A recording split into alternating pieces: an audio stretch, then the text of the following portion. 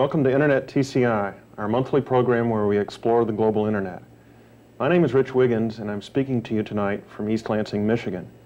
I'd like to introduce my partner in crime, Chuck Severance. Thanks, Rich. We have a really neat show planned for you tonight. In our Internet for Everyone segment, Rich is going to talk about some more of the traditional and older forms of communication on the Internet, sort of the basic email and the usenet news and the other forms of communication that have been around for many years. We're going to see Rich's first on-the-road segment. He's going to the Cafe Electronique in Montreal, Canada, and I'm looking forward to that a lot. I'm going to do Tech Talk, and we're going to actually talk about what's in the studio and what we use for doing the show. I'm looking forward to that. We'll do our Net News segment, where we sort of come up with what's going on in the news that's related to the Internet. Our Internet interview, also done by Rich this time, is with Vern Ehlers, who's a congressman from Grand Rapids, and that looks like a really good interview. And always we're going to do network surfing. So Rich, what have you run across this month that you find interesting and exciting you want to share with all of us? Well, Chuck, as you know, I've written several times for a magazine called Internet World Magazine, and I had occasion recently to finally go and look at their online World Wide Web archive of back issues. The reason why I needed to look things up is I hadn't billed them for some articles I'd written, and I didn't know which months I'd written what article. If there's something you're going to forget, that's the one thing. Well, that's me. I'm right. The only person I know that would forget to bill somebody for something. So I went and found the archive, and shall we? Yeah, sure. So your hot site today is Internet World. Yeah. So when did you run across this? Let's take a look. About a week ago. So let's click on the back issues. Crunch, crunch, crunch. Load, load, load. So this is the February issue? Mm-hmm. Not surprisingly, because we're pulling down all these covers, it takes a little while to get it over the net. And if you think about it, this can actually be useful because not just you're wanting to bill for a back issue that you've written for, but as a consumer of this magazine, if you don't keep a good archive yourself, well, the longer they keep this net-based archive of back issues, the more useful it becomes, because you want to find out, well, when was Netscape version whatever announced? You can go back and read about it online. Kind of makes it hard to put old, fancy old articles on your magazines on your coffee table, though. You have to have a computer screen on your coffee table. Put Netscape on your coffee table. Yeah. So if you want, let's visit the bookshelf here. So, and they've reviewed a whole bunch of books here. Oh. And we go down the list and... Shameless self-promotion. They've reviewed the Internet for Everyone. How do we pick that one out of all those books? It just randomly. That's pretty amazing. So did they like it? Yeah, they actually liked it. Let's search that. See if I'm in this one. If you spell your name right, you're not going to find it. That's good enough. They misspelled your name. They mentioned me. They mentioned me. Chapter. There we go. So it's promoting you as well. So let's go back one more. Is that all you got paid for? Or is there more? Keep going down. And there's an article on using Netscape and other browsers for business applications. Now, do they put the whole magazine on? Yeah, they wait a month and then they put the full text of the magazine online. I'm surprised they don't have ads in here. I am too. Yeah, that's... Maybe they will at some point. Yeah. Well, my favorite site this month is the Wall Street Journal. And the Wall Street Journal has this thing they call AdNet. And it's really exciting to me. We'd seen this a couple of months ago. They were asking people who'd be interested in it, and I said, oh, that's just another website. But as I began to surf this Wall Street Journal site, it really struck me just how serious these advertisers were. This sort of wasn't, hi, and here's my 800 number. These people are doing some real serious advertising. So my hot site for the month is the Wall Street Journal and their AdNet. It's very exciting to me. And just the list of companies is very impressive. So we'll take a look at the companies by alphabetical order, and take a bit to download this. But again, this is a very exciting thing to me, because these people are a list of the who's who of Internet advertisers. So Alamo Rent-A-Car, Apple Computer, AT&T Telecommunications. A couple of months ago, I read in the Chicago Tribune that we'll have 1 million businesses up on the Internet by the end of the year. I don't know whether I believe that claim or not, but this one page isn't going to hold 1 million items. We're still downloading this page. Let's just take a look at Alamo Rent-A-Car. And it just is impressive to me just how many organizations are here and how seriously they take the internet for their advertising. So here we go. Take us a moment to download this. We're going to freeways.com. Yes. Yes. Now, apparently we don't get unlimited mileage because it's taking us a while here to download. Here we go.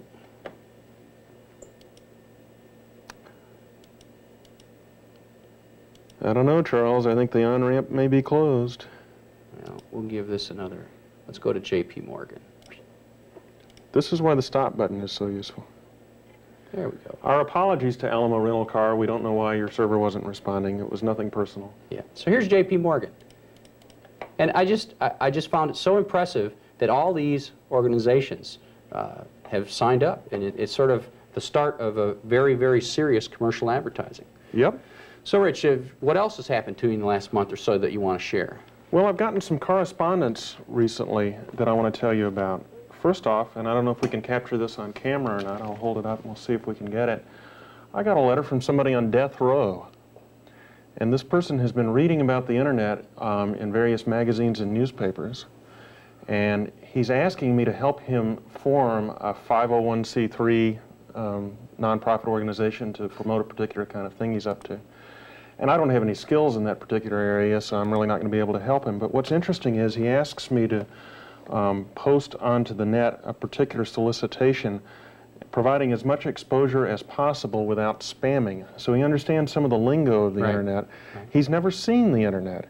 He's never seen email, he's never seen usenet, but he wants me or some other author that he gets hold of to help him out with the internet.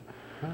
Another letter that I got came from Cuba, and this is a student in a university in Cuba getting to us over a very circuitous worldwide route. They don't really have direct internet connectivity there, but they're hoping to get connectivity at some point.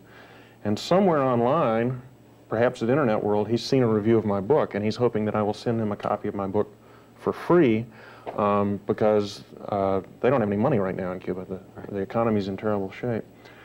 I don't know what the position of the U.S. government is in terms of number one, giving books to people in Cuba, but I think if we can get them on the internet and get them connected, that's all to the good if we want to open things up in Cuba. Right.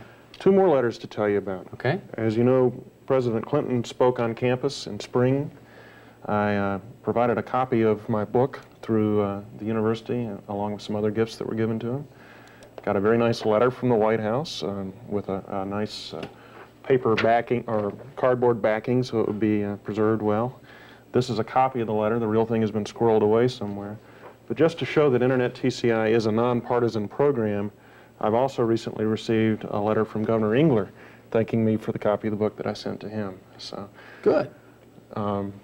Just shamelessly giving the book away to every politician I can think of. That's good. That's also good. What have you been doing in terms of personal promotion, Charles? Well, I do think it's important that people in powerful positions like politicians get a sense of what this stuff is all about, and I think that's really important. Well, my show and tell for this week is something that I'm very, very proud of, and I've worked a long time to get. This is the IEEE Computer Magazine, and I'm a member of the IEEE POSIX standards organization. I've been doing that for 5 years or so. And last month, my column, I'll have a monthly column in IEEE Computer all about standards, and has my picture here, and it's a monthly column.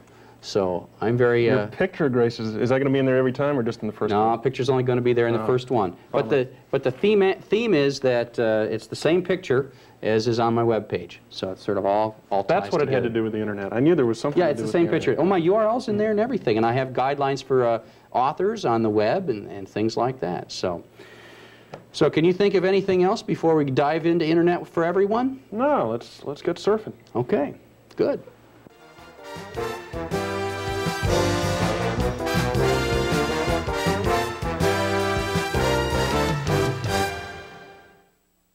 In Internet for Everyone, Rich is going to tell us about the difference between publishing and communication using the Internet. Go ahead, Rich. Thanks, Chuck. In a sense, everything we do on the internet is a form of communications because somebody, one way or another, wants to speak to somebody else. Now, in some cases, the speech might take the form of electronic mail, which might be very much a personal one-to-one kind of a communication. Or on the other end of the spectrum, we might have somebody writing a scholarly journal article that they're putting up on an electronic journal somewhere on the net. Tonight I want to tease out sort of the difference between person-to-person communications, perhaps of a more informal nature, and things that are more along the lines of publishing on the internet. Okay? So if we look at this first slide, we'll see that electronic mail is but one example of the kinds of communications that take place on the net. Flowing from the idea of one-to-one or one-to-a-few email is the concept of a mailing list. And we'll talk about how you use your familiar electronic mailbox to plug into a mailing list. Now there's a similar concept for group communications known as usenet, and we'll see some examples of what usenet is all about. There are various examples of real-time communications on the internet. Internet Relay Chat, or IRC, is one of those, and that's sort of a text mode way that people can talk back and forth using their keyboards. And there are some real-time communication schemes that move us into sort of video phone-like applications. Tonight we won't be spending much time on real-time communications, but rather we'll be talking about the other more traditional forms. Now when we get into publishing, we're getting into ways that people can put up documents on the internet for retrieval on demand by whoever might come along. So the audience might consist of a diverse group of people. It might be very small, 1 or 2, 10 or 12. It might be hundreds or thousands or millions, and you don't even necessarily know. But the whole philosophy here of publishing on the internet is you put some sort of an electronic document online and you expect that your audience is going to come to you. They're going to come to your server and on their demand decide when they want to read things. Some of the different media that we use on the internet for publishing include the Internet Gopher, which was quite popular for the first couple of years after its inception, and the World Wide Web, which since March or April of 1993, when Mosaic came out, has really swept over the internet landscape in terms of publishing. There's another kind of a system called WAIS, or Wide Area Information Servers, which really doesn't get a lot of discussion these days, and the reason is it's kind of a neat idea, but for a number of reasons people don't actually use WAIS very much. But it's a part of the landscape, and I thought it was important to mention it. There are some other kinds of schemes out there that people also don't talk about very much. One example might be an email server, and that's a facility where you'd put a document online and somebody can come along and send a command via email that says, send me this document, please. Or another arena might be anonymous FTP, one of the old tried and true mechanisms for publishing information on the internet. But the basic distinction here again is with publishing, we're putting up some sort of a document for people to pull off the internet when they feel like it. With communications, we're sending a message out to an individual or to a group, which we hope that they will read when it arrives in their mailbox or whatever other avenue it might be. Electronic mail, as we've said, is pretty much a one-to-one or a one-to-a-few kind of a medium. Now, one thing that's interesting about internet email is that your environment may be dramatically different than your correspondence environment. You might be on a corporate network or a university network or on one of the mass market utilities like America Online, CompuServe, or Prodigy, or you might be on our service here in East Lansing, TCI METS. But no matter what kind of a network connection you have and no matter what kind of email package you might be using, you will be able to use the same sorts of concepts to communicate with somebody else on the internet. Here's an example of an email message you might compose on the net, and in general, no matter what package you're using, you'll find headers for your messages that are all pretty standard.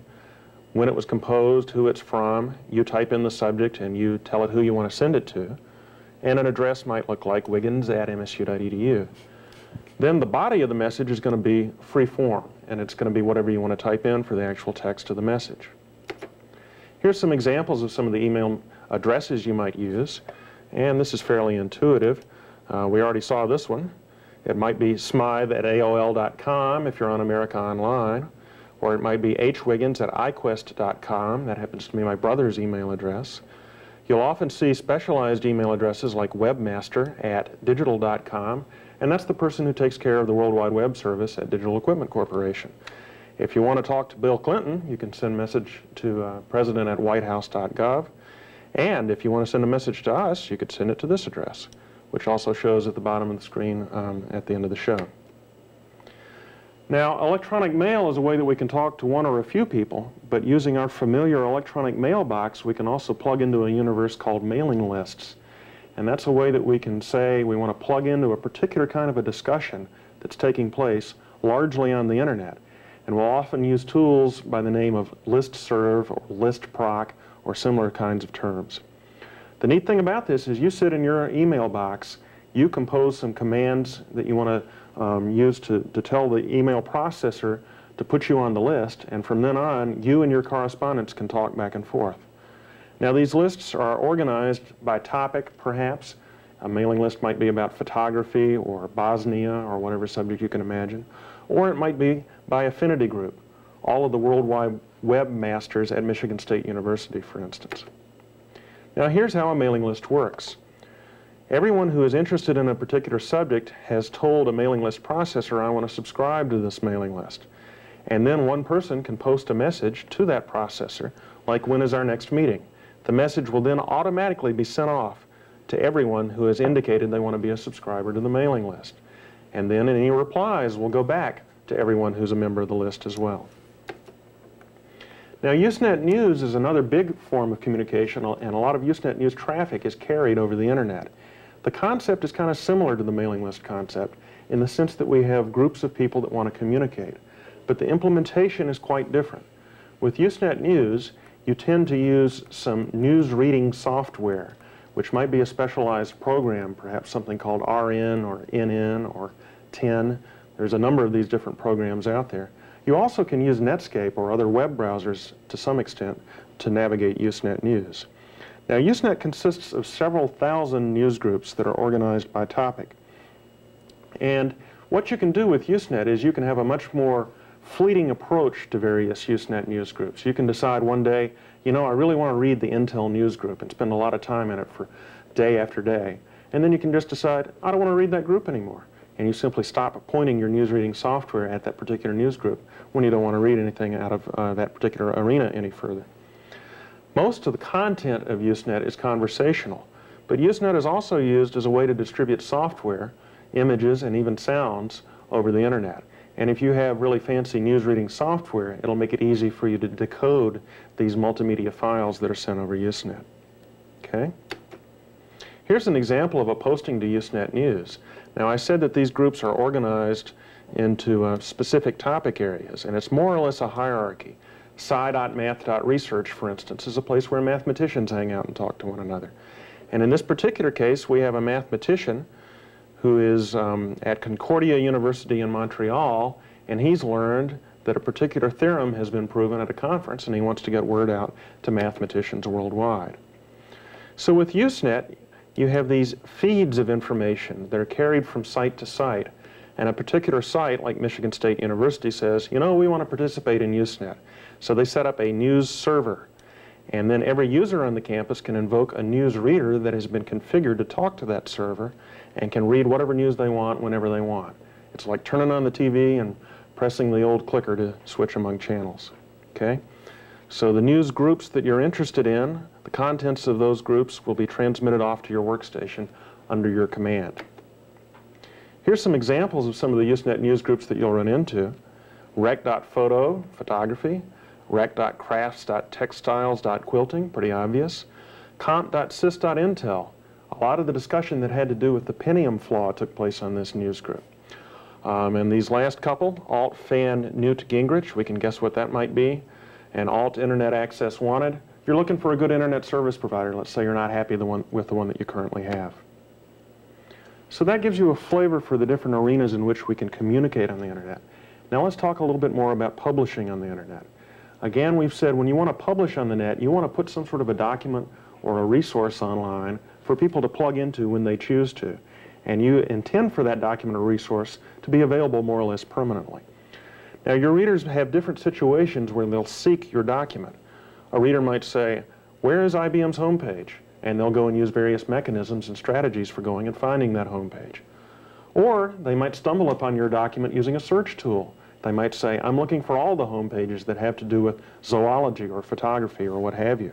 In this example, we're saying, show me all the homepages that have McGraw-Hill in the title. Or they may just completely stumble upon your document while they're doing some surfing. They may find somebody else on the internet that found your document interesting and therefore put in a pointer to your document, and then the user can click and eventually find your way. Once you've found your way, you may land on the Internet Shopping Network, and now once you've gotten there, you want to know, does the ISN offer us cubic zirconia over the internet? The media for the internet are quite varied. We've already gone over some of these. It varies from anonymous FTP to email servers to the Internet Gopher. Now, this is still a very viable tool for publishing on the Internet, but it is text-oriented, and we don't have a lot of fancy fonts or anything, and it's really falling out of favor with a lot of Internet publishers. The World Wide Web seems to be where a lot of the action is. People want to get their home page up on the net, as we saw in the examples earlier in this program from the Wall Street Journal. Even Usenet can serve as a publishing medium in some ways. There are certain Usenet news groups that have been set up so that they are intended only to carry content that people want to look at periodically, and we'll talk about a couple of examples of those. Now, typically, when you are publishing on the Internet, you have a server that is directly connected to the Internet full-time. Now, your user might have a full-time connection, like over TCI METs, or they might have a dial-up connection. That doesn't really matter. But when you get in the game of publishing, when you want to put a document up on the World Wide Web, you're going to have to put it onto a server that is directly connected in most cases. That doesn't mean you have to own the server. Somebody else somewhere in your community or somewhere else on the Internet might rent space to you from their server. So you don't have to run the server in your office or in your basement in order to publish on the Internet. You do have to find a server that is directly connected that will host your pages for you. Talking about Usenet as a publishing medium, some of the news groups that are known for their periodic postings will host files that are known as FAQ documents, or frequently asked question files. Now, these may be compiled by one or a group of people, and these FAQs tend to be very topic specific. For instance, the FAQ for alt binaries pictures tells people about the various file formats that they will encounter on the Internet. A couple of news groups of interest: news.answers is an archive of FAQs that people might want to look at, and there are a variety of news groups that begin with comp.sources that actually have source code for software that you can find on the Internet. One final point about all of this is that the publishing media that are on the Internet could be described as massively diverse.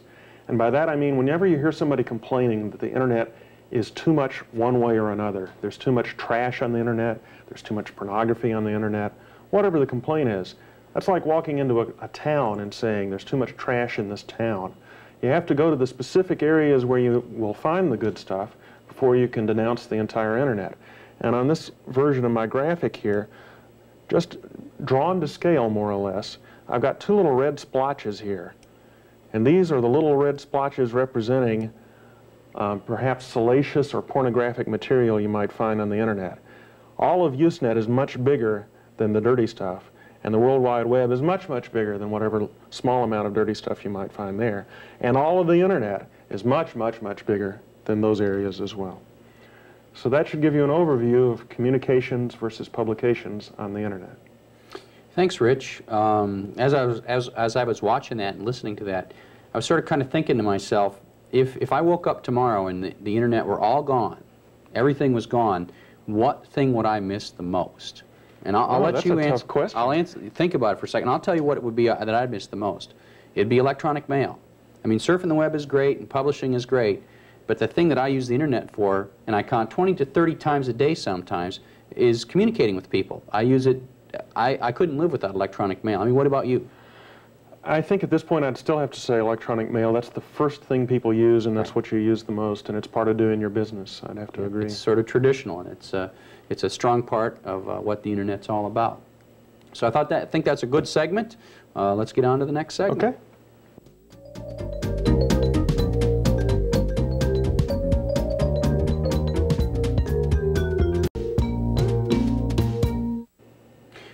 Well, tonight we're going to see Rich's first Chuck and Rich on the Road segment. Rich went to the Cafe Electronique in Montreal, Canada. So, the most important thing is, did you bring me anything back from Montreal, Canada, Rich? Well, Chuck, yes, as a matter of fact, I did bring you something back, but I want to point something out here. Okay. We've had several Chuck and Rich on the Road segments, and you've done them heretofore, but I've been giving you stuff.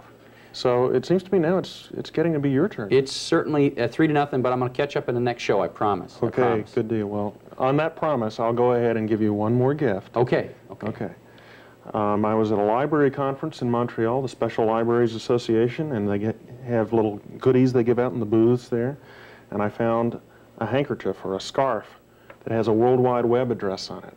Well, that's pretty neat. And so I claim, Chuck, this is the first article that you could carry around in your pocket and perhaps wear around your neck with a URL located. Well, seems with all this network stuff on scarfing, maybe we ought to have a new segment called "Scarfing the Net." So we're scrounging around. But this, but sorry. Now this reminds what rhymes me with scarfing, Chuck? Never mind. Oh, okay. Well, tell us about your segment. Well, I'm walking along the streets of old Montreal, and I find the Cafe Electronique, which I had heard about, and I hadn't really planned on going there. And I said, well, heck, since we got them in Cafe Renaissance, we did the same sort of a theme. We got to get these people on tape. Next thing they knew, there I am with the camcorder out and assaulting them. So let's see what Le Cafe Electronique is all about. Hi, Chuck. Greetings from Montreal. I'm at Le Cafe Electronique. Old Montreal is known for its boutiques and sidewalk cafes. There you'll also find Le Cafe Electronique, Montreal's first establishment offering coffee, sandwiches, and internet access. Hello, I'm a university student and I'm mad about the computers and the internet, and I've always wanted to work in an electronic cafe. So I called these people up one day and they said, well, we're too busy with that for now, but come and work at a multimedia international marketplace. So I did that, and eventually I worked my way over to here.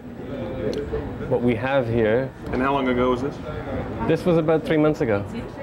And when did this place open? This place only opened about 3.5 weeks ago.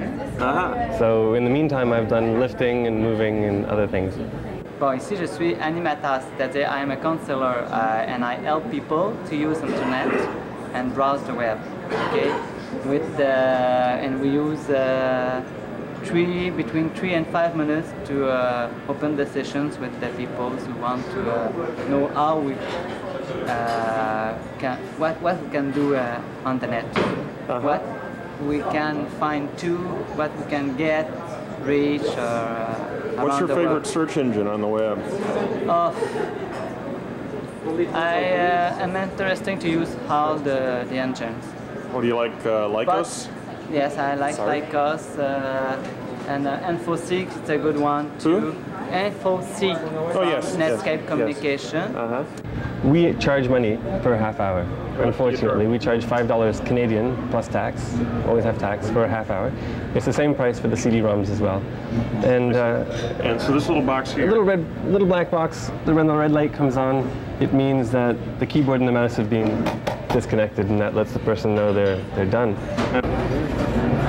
Virtual Tourist World Map is popular because it allows people to graphically have an idea of where they're going. Often it's very confusing to be around the world and not even realize that you're going to another country, across the seas. At the Virtual Tourist, they give you a map. You click, there we go. Take a while for it to come up. You click on a region of the map that you're interested in seeing. And from there, it's as if you're zooming in at high speed down on the Earth. And eventually you get to the individual web service. And you never know what you might find. Most people go for Europe, I find, in our cafe. They already know what North America's like because they live here. But being in Quebec, we get a lot of French people who are interested in France or other European countries. People are coming downtown when it's a little bit cooler to look at Old Montreal. It's a very beautiful spot here. Especially on weekends, you get actually tour buses coming through. They come, you might have seen horse-drawn carriages outside. There's the old port, all sorts of attractions. What we're hoping to do in the future is have a storage of mail facility. So, for instance, if someone is coming from Europe to Canada, they can have their friend send mail to this address, and then when they pass through Montreal, they can come in and say, hello, my name is so-and-so, has anyone any mail arrived for me? A cafe network would be a very fun idea. Essentially, people are coming into the cafe, and often they say, so I want to talk to somebody. And one of the things they don't realize is, well, somebody has to be at the other end waiting for them to talk. But a cafe network means there's always people coming in looking for someone to talk to while they're having their coffee. Other than that, having a large screen, I don't know, it's a bit private. I remember one person was a little bit embarrassed when suddenly the timer clicked off. They could no longer use the mouse or the keyboard, and they were stuck on the adult entertainment homepage with a sexy picture on it. We kindly came over and returned our page back home. And the idea of the cafe is in part to provide some funding for the exhibition which goes on next door. The exhibition changes every year. We'll have new exhibitions next year. The cafe, however, is open permanently. How do you say in French, I like to surf the internet? OK. OK. Bon, je veux dire en français ce que j'aime. C'est j'aime naviguer sur Internet. That's it. It sounds pretty cool in French.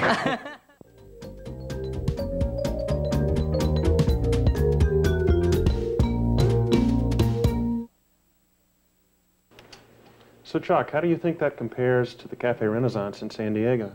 Well, it's real clear that they're very serious about putting some significant computer resources integrated into their cafe, and that's certainly a different approach, and it's neat. Both approaches are neat. So, well, our next segment tonight is going to be Tech Talk, and we're going to talk a little bit about the technology we use here in the studio.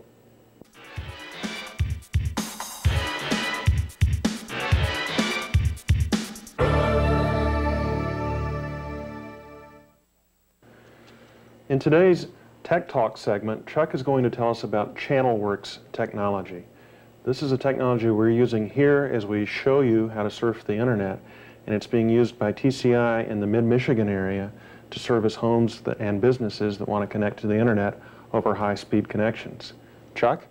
Thanks, Rich. Well, I have to congratulate myself, at least waiting 4 shows before I nerd out on the technology that we're using for the show. So I'm kind of excited about talking about this because it's really neat stuff that we're using here.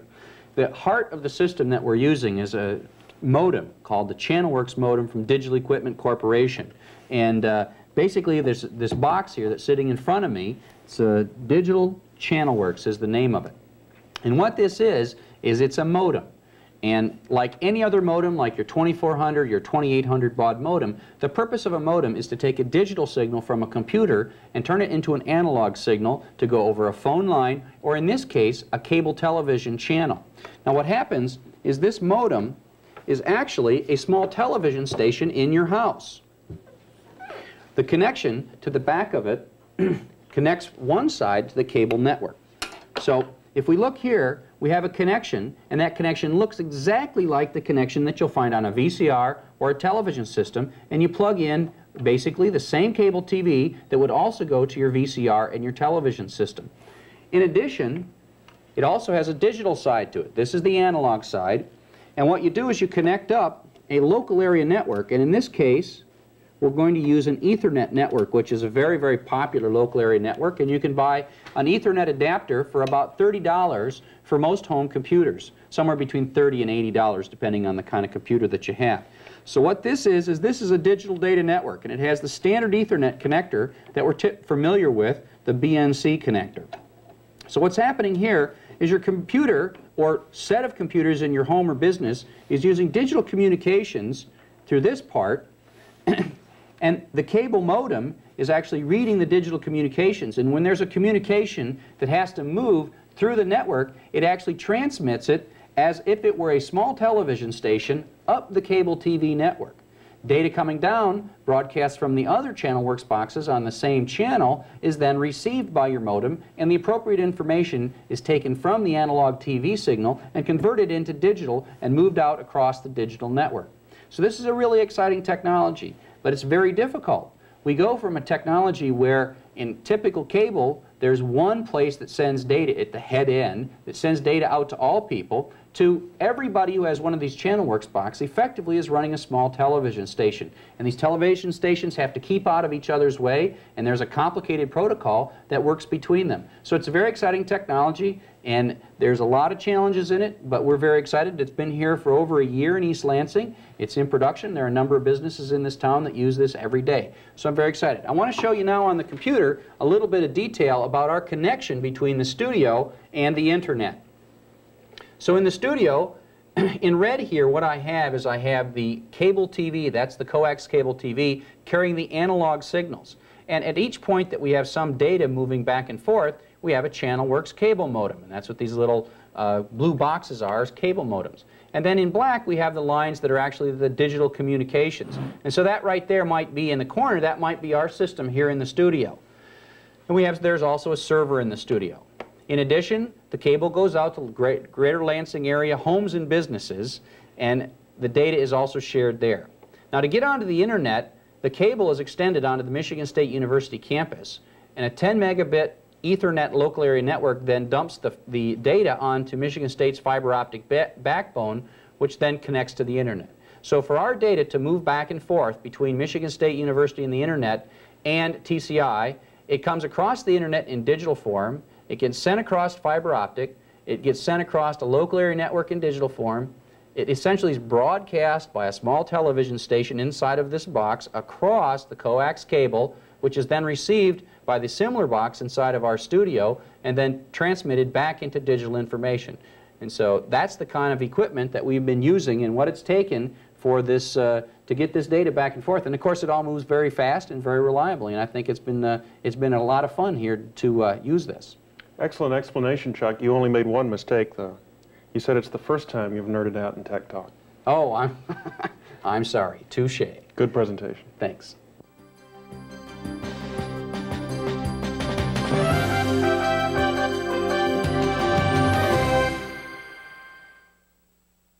Let's see what's happening in the Internet news. First off, Microsoft has planned its Microsoft network to have an Internet-friendly aspect. They say that the network's going to be fully integrated with the Internet. The World Wide Web will be an important part of the Microsoft network. Now, at first, only users in the U.S. who are connecting to Microsoft network will have full Internet access, but eventually, users worldwide are expected to have full Internet access. The Microsoft network will be available as an icon that's selectable under Windows 95. So you click on an icon and you're connected to the Internet. Other online utilities such as America Online and CompuServe have let people know that they are objecting to this, and the Justice Department is looking into this policy to see if it violates antitrust provisions. TCI Cable has issued a request for proposals for a cable modem vendor. The TCI Technical Ventures unit has issued a 50-page request, and Stephen Dukes, the Vice President of Technology, says staff has been researching the requirements for this RFP for several months. TCI expects that they'll have a commercial product in place by early 1996. Carnegie Mellon University has announced they're going to review the pornography study that's gotten so much attention lately. The study was conducted by an undergraduate at Carnegie Mellon who has since moved on, and that study featured prominently in Time magazine's cover story about cyber porn on the Internet. In the study, they compiled data on Internet usage patterns without obtaining permission of the CMU participants in the study, and this has raised concerns among the faculty and staff and student body at Carnegie Mellon. Elsewhere, numerous critics have found flaws in the methodology used in this particular study. Two companies, CyberCache and CheckFree, have announced a partnership that has to do with the Internet. CyberCache is going to work with CheckFree to develop their own secure system for online transactions. Now, CheckFree has a system that's used by 250,000 users of the Quicken software from Intuit. And CyberCache has been an early entrant in the whole commerce on the Internet marketplace. The University of California at San Francisco has decided that they should put on the Internet some papers relating to tobacco companies. These papers allegedly show proof that these companies knew that nicotine was dangerous long before they admitted it publicly. One tobacco company, Brown & Williamson, says that documents that are to be put online were stolen, and they've demanded return of that material. The accusation is that those documents were stolen by somebody in the state of Kentucky. AT&T has bought a stake in an Internet service provider called BBN Planet. Now, BBN Planet is a service division that was recently set up by a venerable Internet technology firm, Bolt, Beranek & Newman. And that unit of BBN has $25 million in annual revenues, and AT&T's stake is $8 million. A study has been conducted that shows that so far, undergraduates aren't making much use of the World Wide Web. In a poll, the Hannigan Consulting Group found that 98% of undergraduates have some sort of Internet access, but 71% of those only use it for email. And in the commerce on the net arena, only 0.3% have actually bought anything over the Internet. This was reported in Investor's Business Daily. Vint Cerf, the inventor of IP and an important person in terms of technology on the Internet, has been asked recently, what were the first words that were transmitted over the Internet? And his response is, I wish I could remember. He's afraid that the actual first transmission was something like, this is a test. And his comment is that engineers most of the time are not poets. So we didn't get something like, come here, Watson, I need you. And that's today's Net News.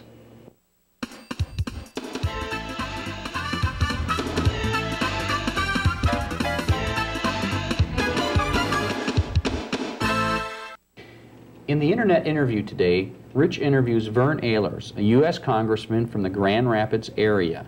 He's been a professor of physics in his past lives, and he's been acutely involved in many of the technology issues in the U.S. Congress.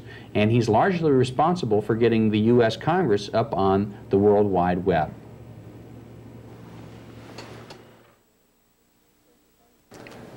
Thank you, Congressman Ehlers, for taking time to speak with us this morning. I'm happy to be here. What did you think when you saw some examples of high-speed internet access, like voice and weather downloading? Well, I think it's tremendous. You know, much of the emphasis of the past decade on computers has been making them faster, able to do more operations. Unfortunately, often the complexity of the programs has meant that the end result isn't any faster. But when I compare what I see in my computer today with what I had in my very first computer, it's just no comparison. And it's high time that communications technology caught up with that. And instead of sitting there at your computer waiting 20 minutes for something to download over the telephone line, it's much better to have a bigger bandwidth and fast transfer rates. And that's the direction everything's going to go, and I hope someday we'll have fiber optic into every house, not just coax. Congressman, in Canada, there's a partnership between Industry Canada and the provincial governments with a goal to get every school and library in the country connected to the internet within 3 years. Similarly, in Michigan, Governor Engler has announced a program to also connect every school and library. What do you see as the role of the federal government in trying to achieve this same goal throughout the United States? I think the federal government should do everything it can to encourage the internet. I applaud the governor and the Canadians for doing what they're doing. But I get a little nervous about the federal government doing too much at the local level. I think we should have organizations at the local level, such as in Grand Rapids, we have FreeNet and GrandNet, both getting their feet on the ground. It'd be great to see that everywhere locally, and then on a statewide basis have a statewide policy that ensures connectivity. But the important thing is to try to make provision for every student, every citizen to have access to the internet in order to get the information that they need. And whether it's from their home, or whether they go down to the library to do it, or the kids do it in school, everyone should have access to that information. How important do you feel the quality of a nation's information infrastructure is to its global competitiveness? I think you can't be competitive globally without being connected these days. And it's even bigger than that because, in a sense, it's beyond competition, it's cooperation. Corporations have engineers in the United States, may have a plant in Singapore, and they may have consultants in Germany, and all of these people have to be interconnected and communicating back and forth all the time. And I think that's just the way the world's going to operate. How can we foster the free flow of information on the internet while giving parents the ability to protect their children from objectionable or otherwise unsavory material? That's a very difficult question. I certainly sympathize with those who want to protect kids from it. I think the real problem is the garbage that people put on the internet, and that says something about our society and the people that are in it. That stuff simply shouldn't be there. Why do we have to consume valuable resources of storage, communication, and so forth for that kind of smut?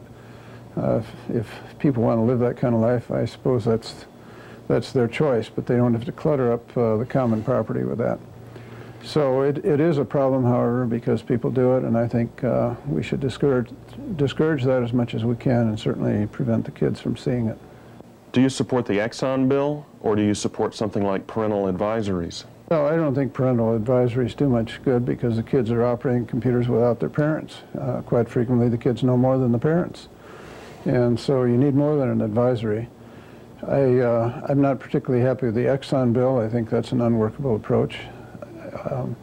Again, the basic problem is what the people themselves are doing, and we have to try to get at that and just communicate some sort of code of civility or virtue that says, hey, you know, that's stuff you don't put out on the net for everyone to see. But there does, unfortunately, have to be some policing. I'm particularly concerned about the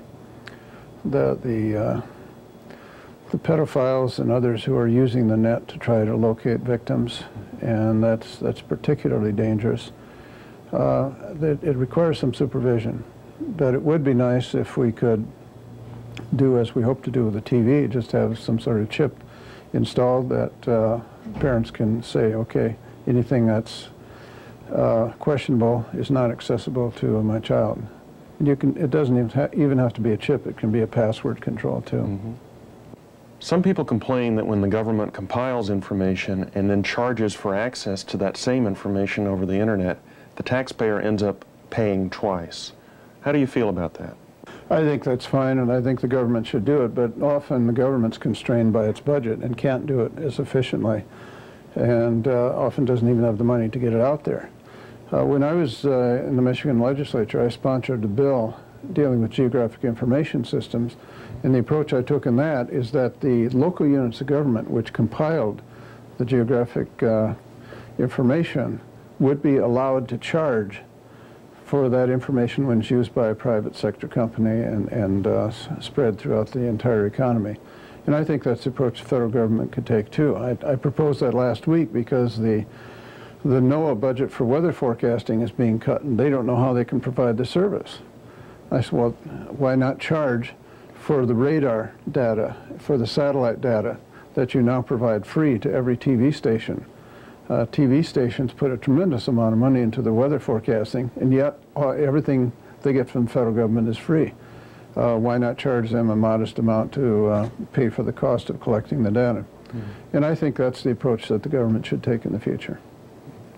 One more question. What is your favorite homepage on the World Wide Web?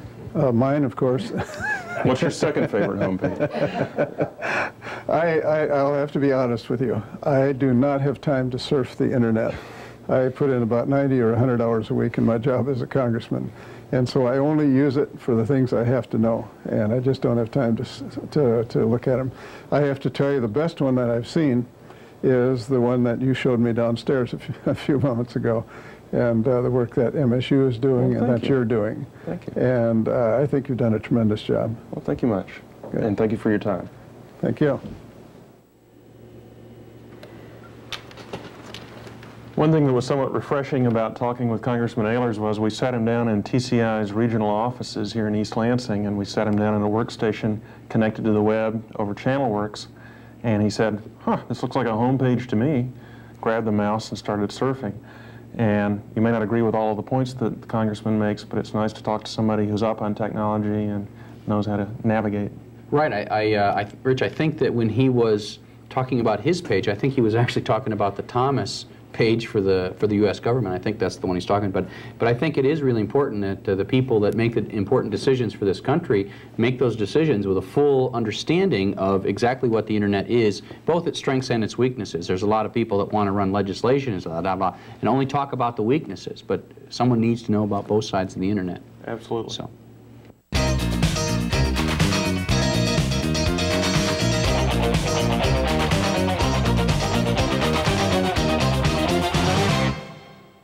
Now it's time to do a little bit of surfing. We're going to start off with the Thomas service of the Library of Congress. Let's see what it looks like. Now, this is really interesting. Unlike a lot of them, which are sort of brochures that might actually be like a tour guide, this seems to be very practical, and I imagine they may use this in their day-to-day activities.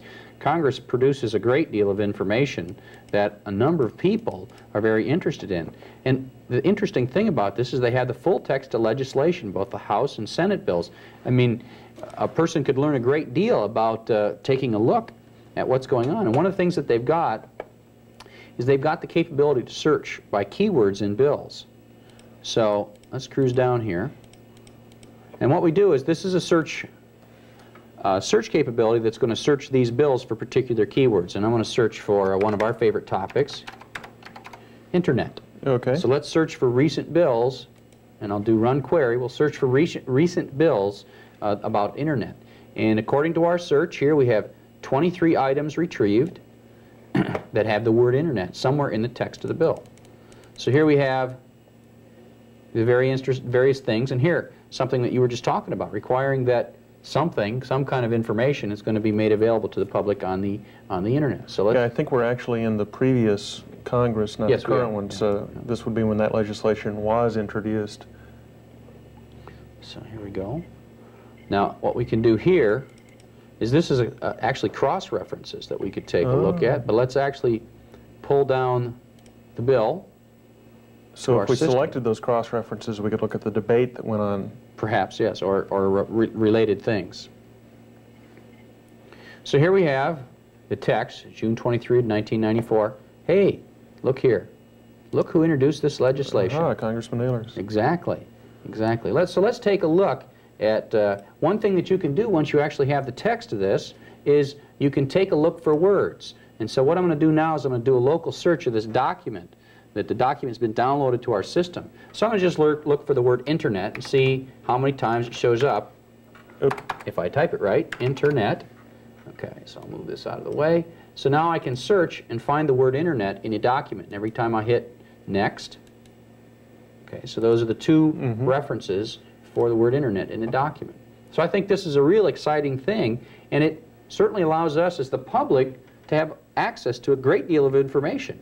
Now this was an example of the subject I was raising with the congressman in the interview, and that is this is freely available on the internet, and anybody can come along as long as they have internet access and plug in and look at this stuff. Right. I think that's far preferable to a system where you have to get onto some particular online service and pay a fee to look at the bills. I mean, it's our Congress, so we should be able to look at the bills freely.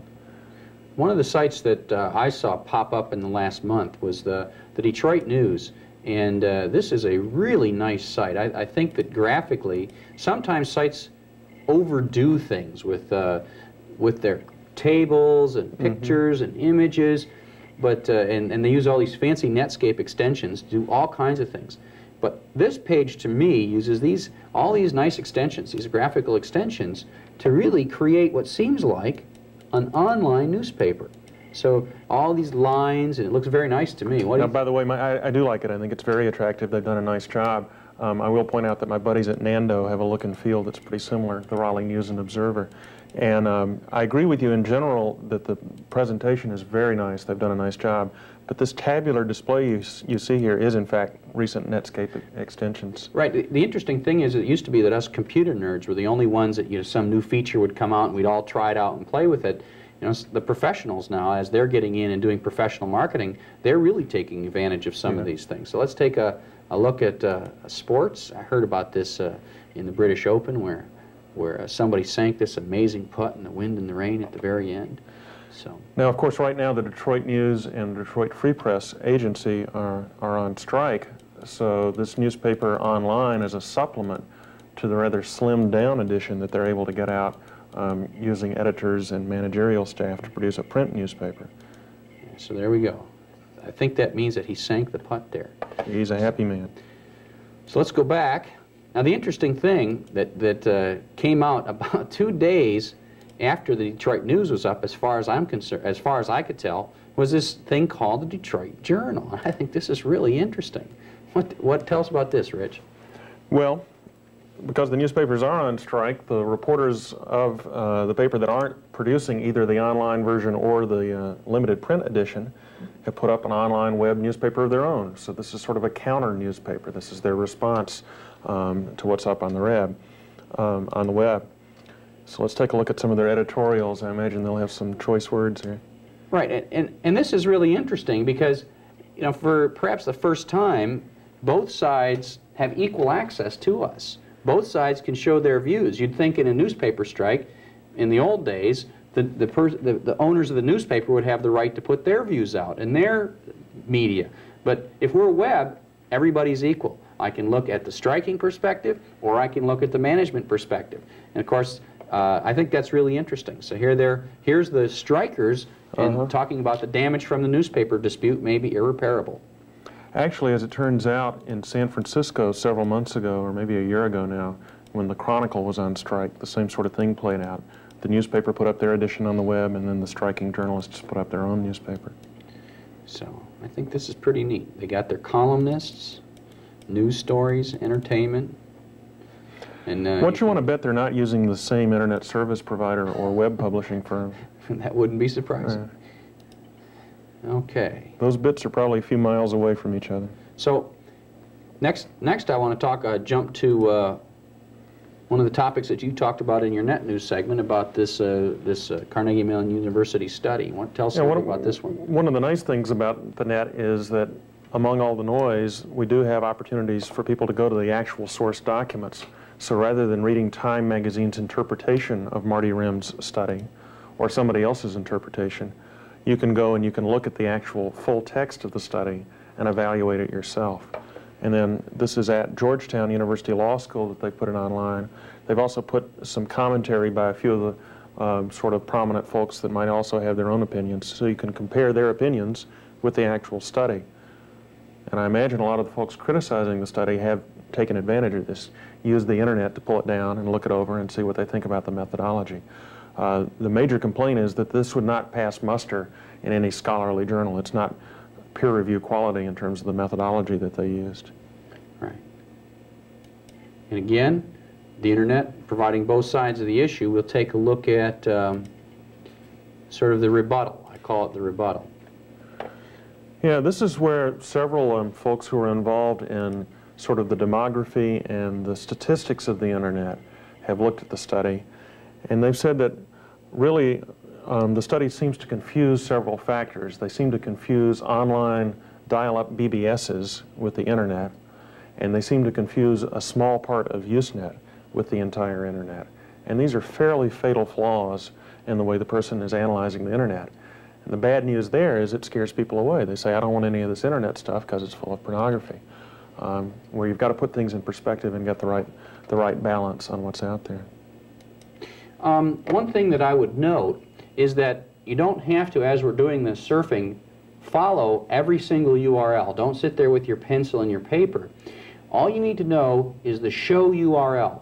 Every single show has a separate directory on our server, and what I do is I keep the URLs. I'm actually doing the surfing right from the show page. So if you know the show URL, you don't have to remember any of the URLs that we're going to be using. You can simply access them directly from the home page. Well, Chuck, I'm amazed you told these people that. I thought it was like a cooking show, and we had everyone, you know, with their Netscape lined up, and they were all surfing along in sync. Well, that's not a bad idea. If we get enough viewers, that could be some serious harm for the throughput of the internet. One interesting anecdote that I heard, and I don't know exactly what show it was on, but someone was doing an email demonstration on one of the morning shows, and basically what they did is they made the mistake of putting their email address in. By the end of the show, all these mail messages started coming in. So well, our address is out there, and we want you to send us some mail, okay? So we'll see you on the net.